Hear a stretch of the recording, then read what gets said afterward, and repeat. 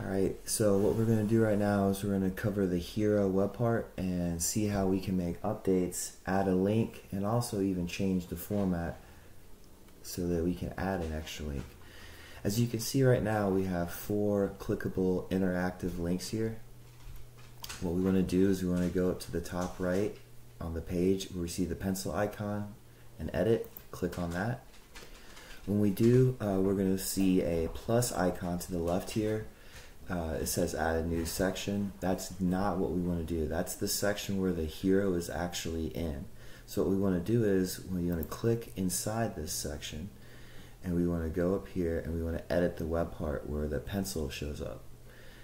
When we do that, we're going to see the option for the hero web part, which allows us to format the way we want to the end viewer's liking. So we can do a 1 tile, 2 tiles, 3 tiles, 4 tiles, which is what it currently is, or hey, for the sake of discussion, let's add another one, 5 tiles. Okay, so now you see here you have an option for another tile. Well, how do we get this to render the same way these other tiles are showing?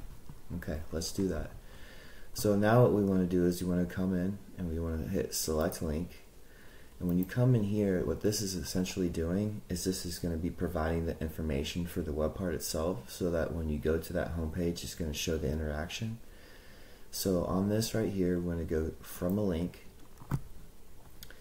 You can provide the link if you want right there.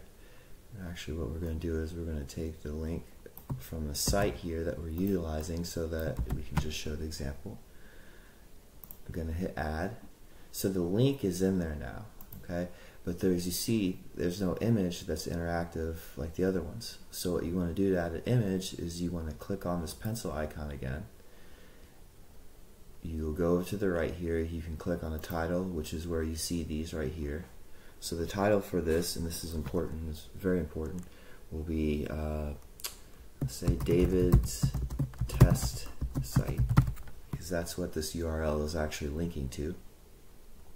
The background image, we can either do a color block, which is going to do the same color options that are on the theme for the page, a custom image, or you can do an auto select image, which is what it was already set on.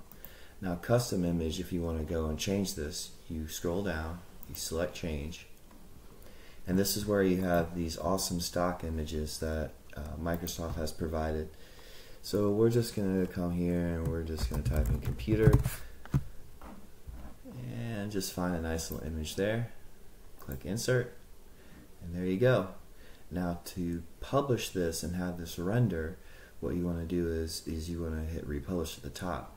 But before that, let's say, well, you know what, David's test URL, this is not the order that I wanted in. Let's say this should be the main item that when you come to the home page you want to view. That's where you want to click on this icon next to the pencil with the arrows, and you can drag and you can drop it wherever you'd like it. Once that's placed and you like the setup, you just go ahead, hit republish. It's going to republish the home page, and there you go. There you have it. You have an interactive link there. This is how you update the hero web part, and if you click on it, you'll see it'll take us right back to the site, because that's what the URL we dropped in there.